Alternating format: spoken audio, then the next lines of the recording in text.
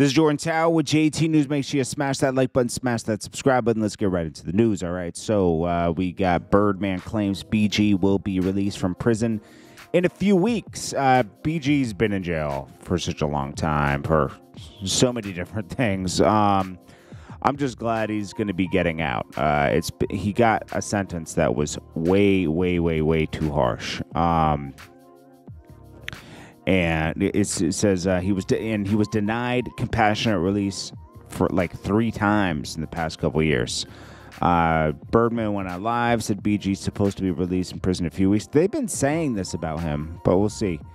A motion was previously submitted, and the motion was argued that the 2021 letter submitted wasn't meant to be a legal motion. The letter was meant to express the rapper's displeasure with his attorney. We'll see. His current date from prison is April 7th, 2024. I don't know. This seems like a Max B situation, you know? Trust me, I remember his charges were not warranted to be in jail for like a decade. It definitely wasn't that. But he was awesome, man. BG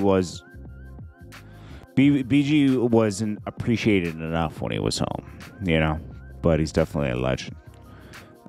Then we got, let's go next. I think we got Kim Kardashian next. She talks about Balenciaga. Oh, no, this is Bobby Shmurda. We'll get to him in a second. Balenciaga, okay?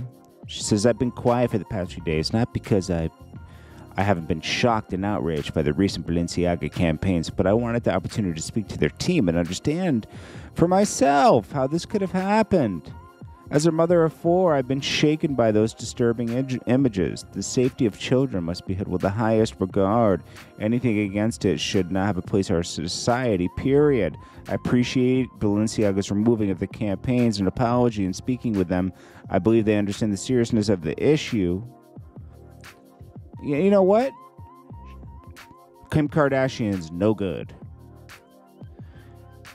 No good. They shouldn't support her after this. As for my future with Balenciaga, I'm currently reevaluating my relationship with the brand, basing it off their willingness to accept their accountability for something that should have never happened to begin with.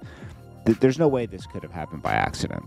A photographer, then it goes, when you do a shoot with a major corporation, it goes through legal, it goes through so many checks and balances. This was intentional. There's no way it cannot be intentional. And her sticking with the brand at all and not speaking up earlier says a lot. It's all about money. It's not about, you know, safety and morals and principles. It makes you not feel bad for her, what she's going through with Kanye, you know, honestly, you know. They're the same. They're the same. NBA Youngboy puts out a message between him and Bobby Shmurda. Bobby Shmurda tried to come and said, "You a funny little guy, son. Call me, gangsta. I gave you the number." Now NBA Youngboy said, "I know, and the way 10K ain't enough per song, I want 1 million. Just to be clear, my last song for DSP or whatever, F, that is go get you a big BOMB. I promise it won't hurt me. This was my last message. I don't want to talk to you. You a hot dude."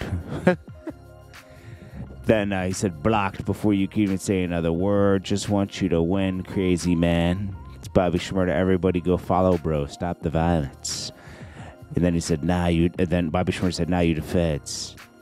How does get out? I don't want to hear nothing else. But I'm sorry to all the gangsters for entertaining this. I apologize. Please, I don't want no beef with nobody." But Bobby, a lot of people won't keep it real with Bobby because they've done interviews with Bobby and stuff, right? Bobby is a one-hit wonder. This is what he is. Now, we all can appreciate him keeping it real, Rowdy Rebel, and all that stuff. That's great. But he's a one-hit wonder, okay? He's proven this. He's been home, no hits. He had one hit back in like 2014-15. Then he had whenever you get a hit like that, you get a follow-up. He got the follow-up hit. He was very entertaining, still is very entertaining. as far as like energy and stuff on social media, but he's a one-hit wonder. Okay, I believe he's making some money per month, like he says. I don't believe he's making maybe he made $4 million the first year because people were just giving him deals left and right because there was this hype that he was home. That hype is done, and he just needs to really focus on making another hit record, and nobody cares anymore. I don't care how much jewelry you buy or anything. It's not going to save your career. You got to really get in the studio. He's capping on how much money, it's just, if he's spending that much money a month, he's really dumb because you should be saving your money. This is Jordan Tower, JT News. Peace.